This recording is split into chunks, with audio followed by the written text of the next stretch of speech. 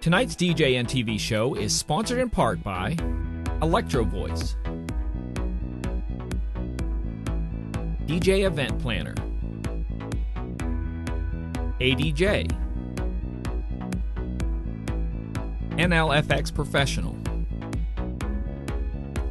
Promo Only,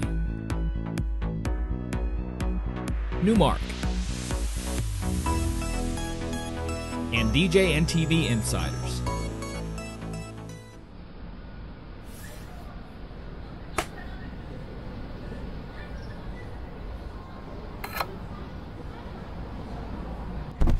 Hi, this is John Young with the Disc Jockey News and Disc Jockey News TV. Thank you for joining us tonight out on Facebook and out there on YouTube. For tonight's show, we've got a special guest. Don't you love me anymore?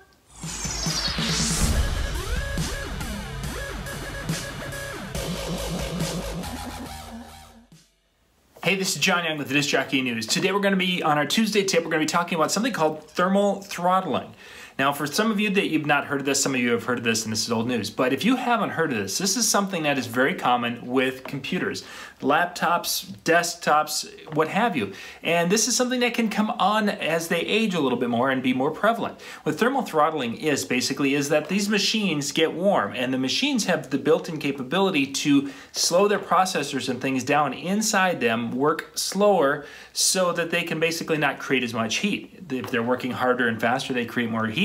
If they are throttled because of the temperature, they will not create as much heat. So if you're doing something where you're mixing and you're doing video mixing or you're doing video creation and they get really hot, well then you're probably having the device starting to throttle that thermal protection thing kick in. So there's a couple of things with this. First off, I've got a MacBook Pro here. This is an older one, and they had that capability where they would be getting too warm and do that. Yes, there's breathing and there's a little, you can hear a fan kick every once in a while, but as they get older, some of the paste and such that they have on the chips that will allow them to kind of dissipate some of that energy and that heat, it starts to get old and it should be replaced, which is way beyond most of us. I actually have an iMac that's going to be taken apart this upcoming weekend that's having new paste put on everything, and they're saying that I might get about a 25% bump when it gets warm, that it will give me more time before it starts to slow itself down. Some people have reported when it came to the Macs that they are getting, somewhere in that 10 to up to 40% of the processor speed is gone because it is warm. If you're outside DJing, it's a warm day, it's a humid day, you'll notice it. There's no question about it. You're going to have it. And it won't matter if it's a Mac or a PC or anything. You're going to notice that the unit is going to be doing something to protect itself. If you are outside, there's a few things you can do with that. First off, ideally have air moving. You want to make sure that maybe the unit isn't sitting on a cloth or anything. You want to have it maybe propped up just a little bit so air can get under that. Ideally, if you even had a couple of little sticks or something that would allow it to get up on a DJ stand, this is obviously a flat surface, but if you had like a DJ stand that had just the two bars and such and it kept it all open, that would certainly be advantageous. Fan, if you have a small fan and you can blow a fan across it, that's going to help just to keep the things a little bit cooler. But when you're dealing with humidity and the heat all together, you're going to just have issues.